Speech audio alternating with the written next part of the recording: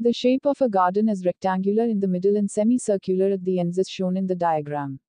Find the area and the perimeter of this garden. Length of rectangle is 13 meters. Let's start solution now. The garden can be divided into one rectangle and two semicircles.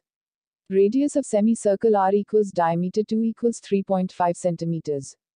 Now, and length of rectangle equals 20 r equals 20 minus 3.5 equals 20, 3.5 plus 3.5 equals 22, 7 equals 13 meters. Breadth of rectangle equals 7 meters. Area of garden equals 2 times area of semicircle plus area of rectangle. 77 equals 2 times squared, plus 91 equals 38.5 plus 91 equals 129.5 square meters. We need to find perimeter of garden.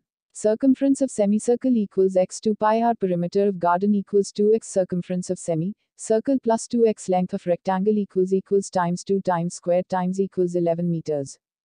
And length of rectangle equals 20 r equals 20 minus 3.5 minus 3.5.